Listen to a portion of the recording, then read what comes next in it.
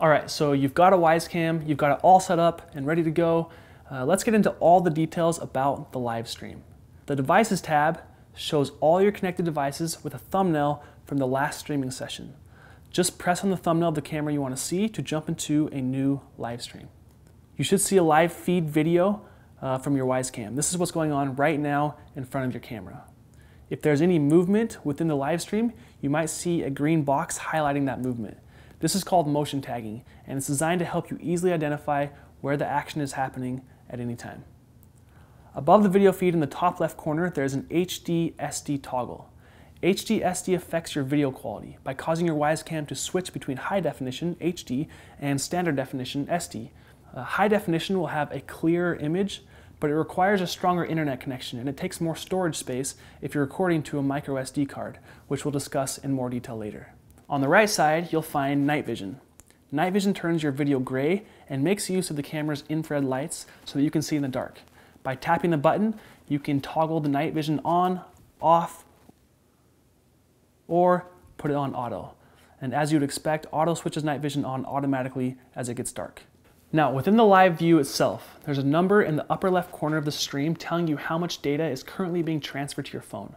A higher bit rate usually means higher picture quality, but it can also mean there's movement or bright colors within the stream. You might see a timestamp in the bottom right corner if it's turned on in your camera settings. In the top right corner, you'll see the edges of a little square. You can press that to enter full screen mode. Pull your fingers apart on the video to digitally zoom up to 8 times magnification, and zoom back out by pinching your fingers together. Now let's check out these buttons lined up here underneath the video feed. You can toggle audio on and off with this sound button. Next to that is the record video button, where you can record a video clip from the live stream to your phone. The clip will record as long as you'd like, though it will end if you exit the live stream. The next button to the right is the voice button, which is how you use the two-way audio. Now this feature works more like a walkie-talkie than a phone. You press the button, hold it down to speak, and then let the button go to listen. So you aren't able to speak and hear sound through the Wyze Cam at the same time.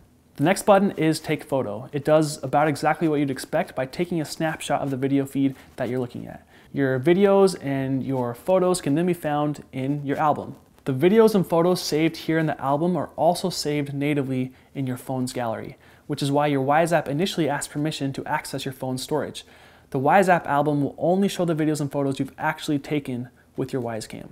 Inside the album, you'll see a Videos tab and a Photos tab at the top. Starting with videos, if you tap on a video, you'll have the option to play or pause the video. You can also go to full screen mode. This button right here lets you listen to the audio. You can share the file or delete the file. And then with photos, you also have the share and delete options. If you do choose to share a file, you'll have a little screen that pops up with all the different ways you can share, similar to what you'd see in other apps. One more thing to show you in the album. In the top right corner, there is an edit icon. If you press that, you can select multiple files to share or delete so that you don't have to do that individually if you've got multiple files that you're working with. Just tap the little bubble next to each photo or video, and then you can share or delete them altogether. Now, before we get into the playback and time-lapse tabs down here, let's first take some time to talk about alert settings. We'll cover all that in detail in the next video. We'll see you over there.